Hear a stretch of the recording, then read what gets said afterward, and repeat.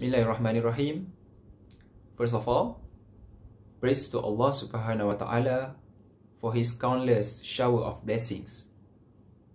Lecturer of Environmental Law in UITM, Madam Nurul Huda Adibah binti Mustafa, and my fellow classmates. Assalamualaikum warahmatullahi wabarakatuh and very good evening. My name is Muhammad Faiz Fakhrullah bin Zulmani. I'm representing Group 6 and will be presenting about a case study relating to the current issues of water pollution reported by the Department of Environment in year 2019. The two water issues that are selected in this case study are including pollution in Sungai Icat and pollution in Sungai Kim Kim.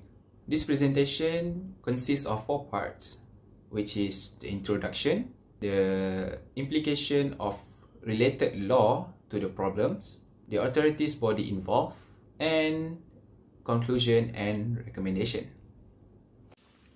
First, let us look into the river pollution in Sungai Icat. Sungai Icat is located at Cameron Highlands, Pahang, Malaysia. It is a tributary that flows into Sungai Terla. About 70% of Cameron Highland population depends heavily on the Kuala Terla water treatment plant for the source of raw water supply. The main socio-economic that took place along with the Sungai Terla and Sungai Icat is agricultural activities. On 25th February 2019, it has been reported by the Department of the Environment that the contamination of Sungai Icat are due to the illegal land exploitation and illegal agricultural activities.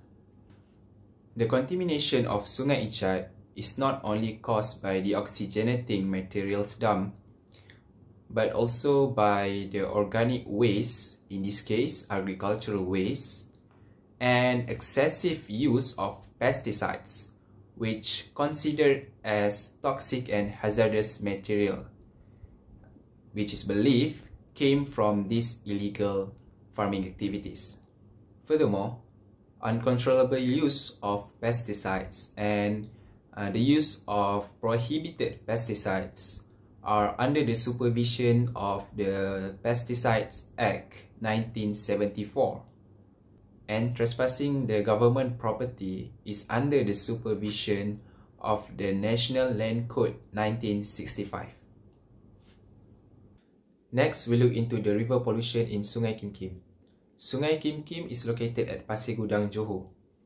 On March 7, 2019, with an increasing number of health problem cases such as headache, dizziness, vomiting spells, nausea, and breath difficulties, especially among school children, Malaysia had suddenly received a shocking news on the river pollution of Sungai Kim Kim, which is identified due to the dumping of toxic chemical waste by industrial firm. It affects more than 2,000 people and 111 schools are ordered to be closed. Investigation carried out by the local authorities found that about 20 to 40 tons of oil waste were illegally dumped in the Sungai Kim Kim.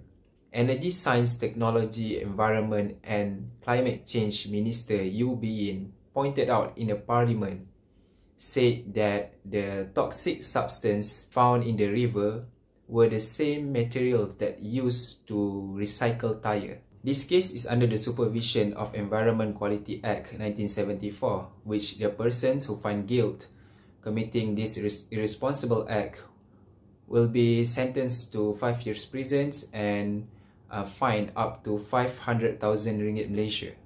The contamination of Sungai Kim Kim had left a significant impact towards the community and the economy. As for the community had suffered from health problem which came from the toxic gas emission, which later cost them financially to pay for the hospital bills and to buy medicines. And as for the economy, the state government had to compensate the suffered community. And the state government also had to bear the cost of hiring contractors to clean the 1.5 kilometers of Sungai Kim Kim, which is about 6.4 million ringgit Malaysia. With that, I'll pass my presentation to the next presenter. Assalamualaikum and hi, my name is Muhammad Nazmi bin Muhammad Usaini. I am a student of IB or International Business from BA 2463P, and today I would like to explain about relevant laws, implication toward the problems of Sungai Aichat case. This is one of the reported cases in Malaysia in 2019. So, without further ado, let's go. I will explain about relevant law implication to the problems. First, we have Poison Act 1952. In this case, the legal activities have involved poison, which is overuse of pesticide. It can be explained through Poison Regulations 1952 in Regulation Number 5, Container about storing poison. The containers of pesticides were poorly maintained and washed in accordance to the prescribed method that caused the problem. But there is a manner that we can follow by storing the regulation in a safer way by following the methods. Second is Farmers Organisation Act 1973.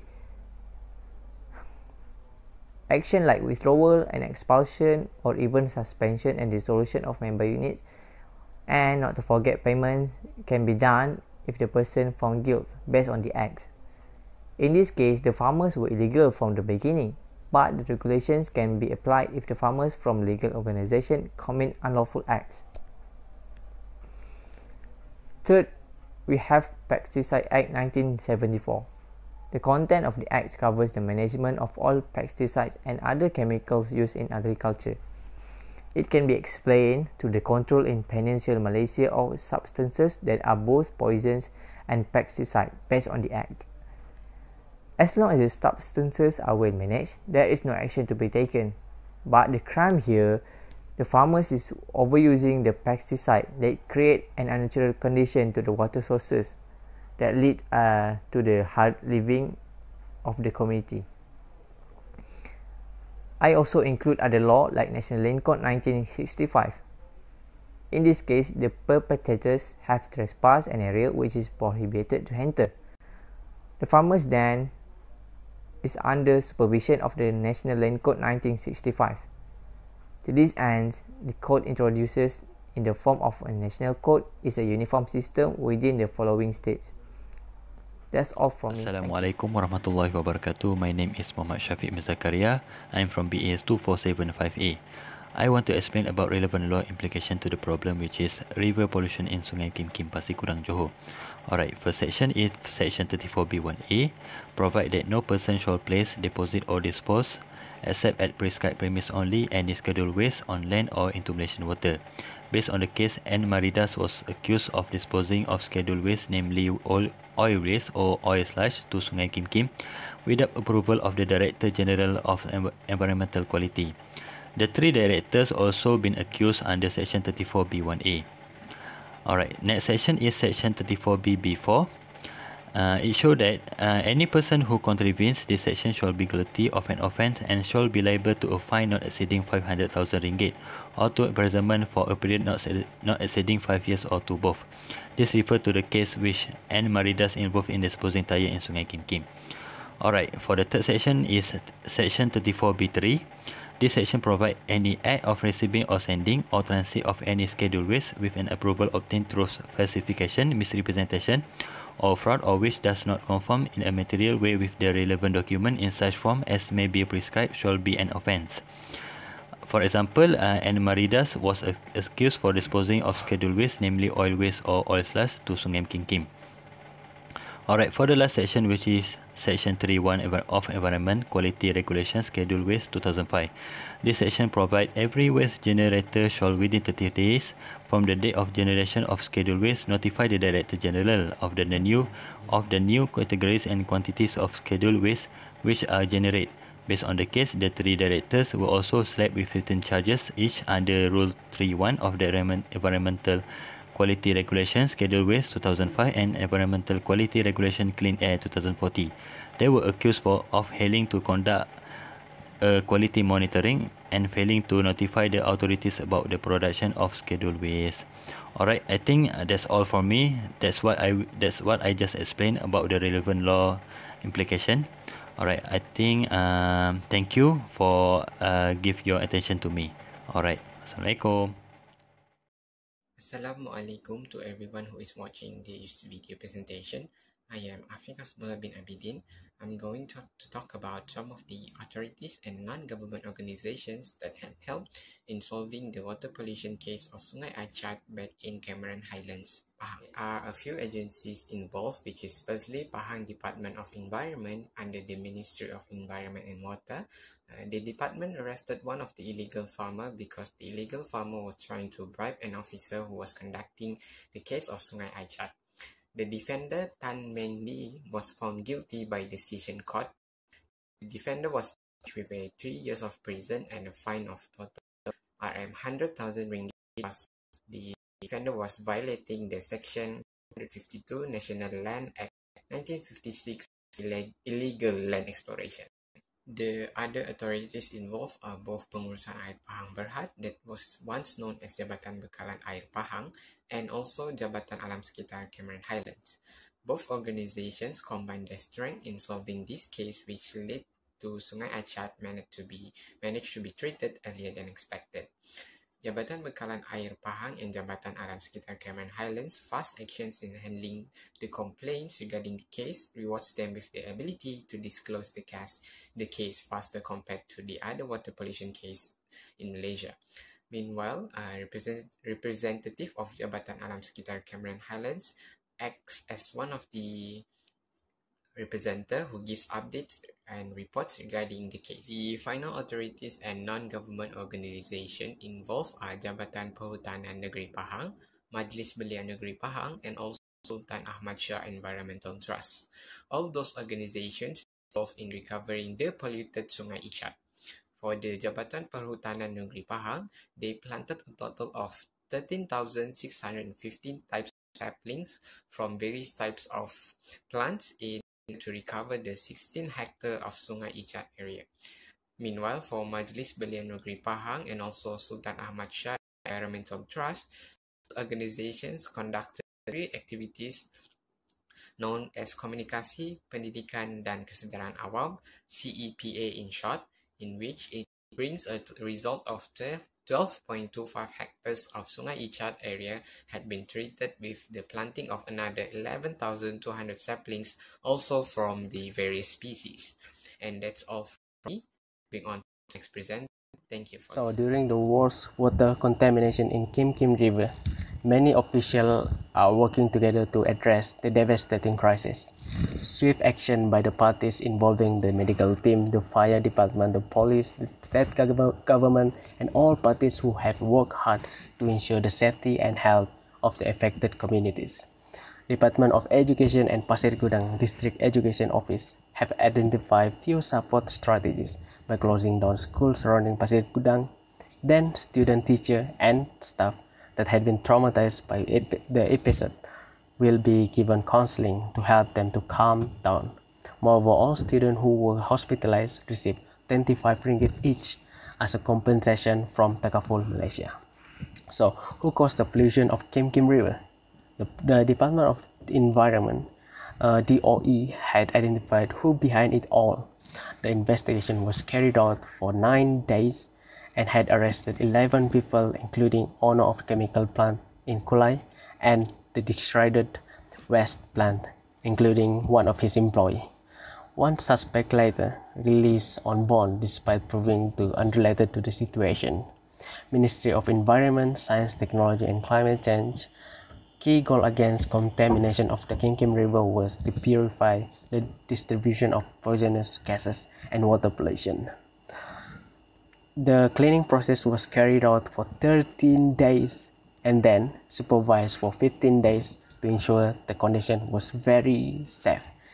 With the help of employing contractors and chemical, biological, radiological and nuclear team, Malaysia Ministry of Health established a medical team to investigate 6,000 victims of pollution.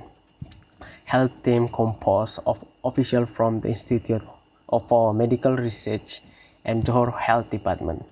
State Health Department also warned the public not to spread misleading reports.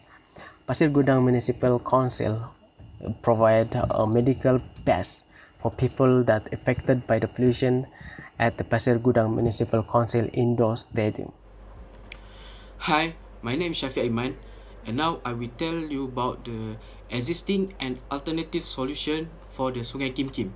Okay, the first existing solution is 160 people that consists of 34 students and 120 fishermen from Pasir Gudang who were affected by the pollution have filed a lawsuit to the offenders who have been charged in court for disposing chemical into river. This action can give a lesson for people to avoid and also from making the same mistakes. Next, Malaysian government quickly make a move by sending the hazmat team to cleaning the river before it spread more to the other places. One of the way is by put an oil bomb into the river in order to stop the oily substance from floating further down the river. Besides that, Malaysian Armed Force deploy its chemical, biological, radiological and nuclear team to assist the hazmat team. Next, I will tell about the alternative solution. Okay, the first solution is we can strengthen our current law. For example, the person who commit the crimes will pay for the cost to cleaning the river. In this case, the cost for clean up the Sungai Kim Kim is almost 6.4 million as mentioned by our ex-minister. That's a lot of money. Besides that, we also can use the current technology that we have, which is Internet of Things. For example, we put a sensor and drone across the river. This method can help to quickly detect the crime committers. After that, we also can use garbage enzyme. Garbage enzyme is obtained by fermenting fruit and vegetable waste.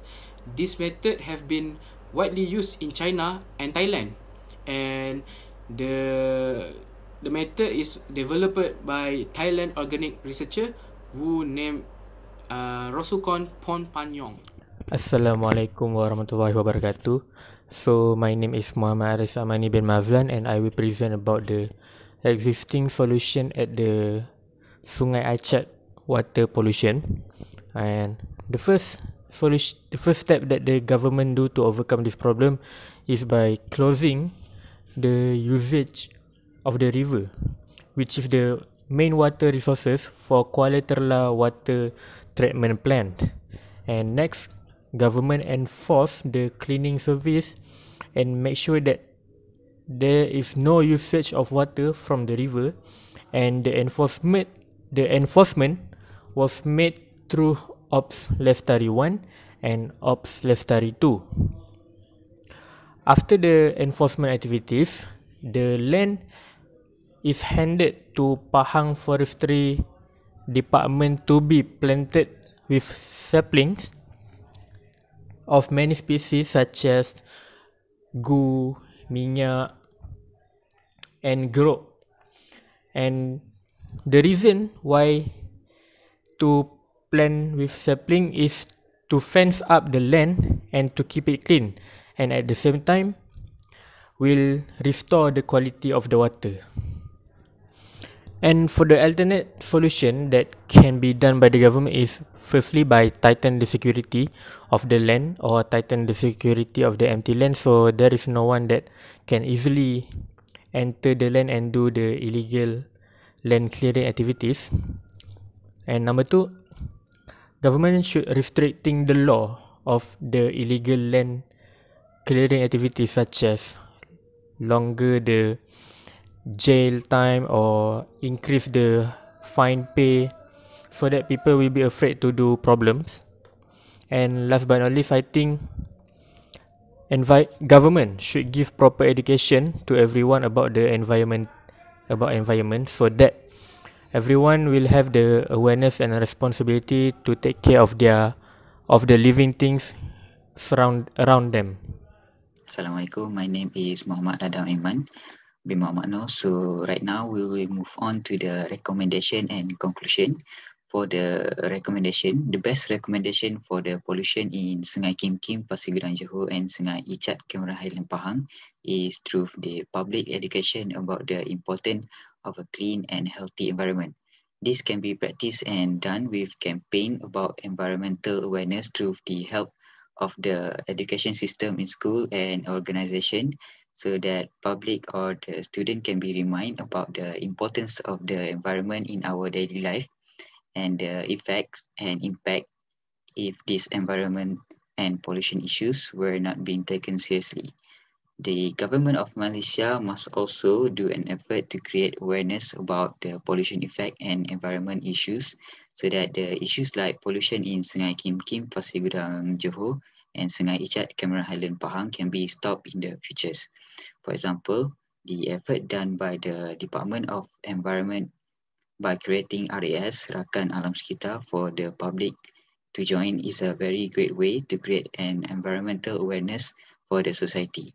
So for the conclusion, public educations about pollution issues and Environmental Quality Act 1974 has been a very important instrument in reducing river pollution to a certain extent, even though there are still big challenges that need to be overcome to achieve a good and healthy water quality and its management.